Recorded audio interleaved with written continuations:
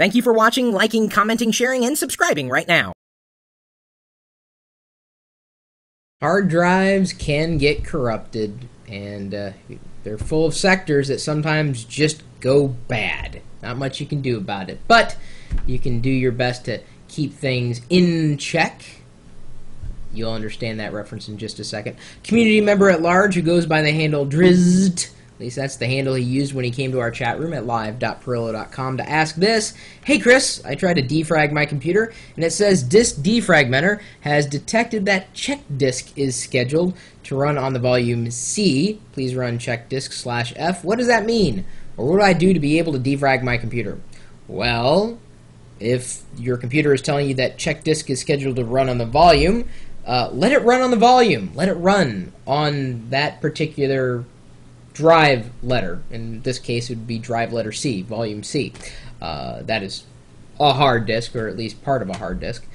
Chkdsk is a utility that will scan and verify the integrity of your directory structures, your folder structures, if you will, file locations, and sometimes could possibly even recover data that was corrupted in however it may have been corrupted in transmission and copying and just general usage. And in some cases, a hard disk, the entire disk may not fail, but certain parts of that disk, certain sectors on that disk may be deemed bad. And when they are deemed bad and labeled bad, the operating system should not, and may in many cases after it's been scanned and labeled as such, will not write to those bad sectors on the hard drive. And the Chkdsk utility, built into Windows, although I'll show you a couple ways of getting to it, it will scan, in some cases fix, that's that /F that you were referring to, fix any possible corruption and recover those files, although they may not be usable. The data that were part of those files can certainly be recovered from any kind of corruption that may have taken place. And defrag can't run, because remember, the defrag utility is there to defragment files that are on your that may be on your hard drive, or that are, I should say. Sorry, it's a little late at night. The utility itself, though, needs to make sure that the files are where they are being reported as being located, at least as far as your operating system, in this case Windows, is concerned. So to open up Chkdsk, and it looks like this one was scheduled to run on the next reboot, which is cool for you, but if you want to run it on demand, open up My Computer, right-click one of your hard disks, and go to Properties.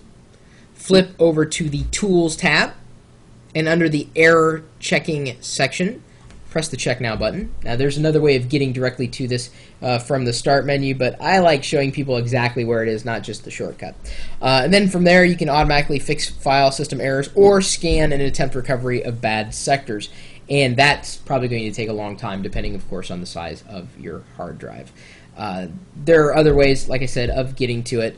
One of the ways is going and opening a command prompt and typing in chkdsk, Chkdsk, running the utility from there, and it's a little more verbose than you might experience from doing it in Windows. Yeah, because I'm not really seeing anything until I think I get to the final screen, the report screen.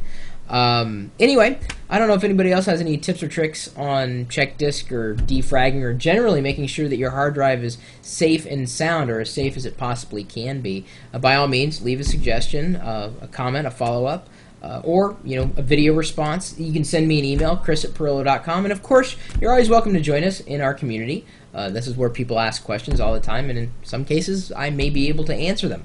So, let's see here. What else was I going to tell you? Oh, where we're located. Where can we be found? I mean, yeah, we're on YouTube, but I mean, where are we chatting 24 hours a day? Where is it? I know, I just had the URL. I know it. Oh, yeah, that's right. live.pirillo.com. We'll see you later.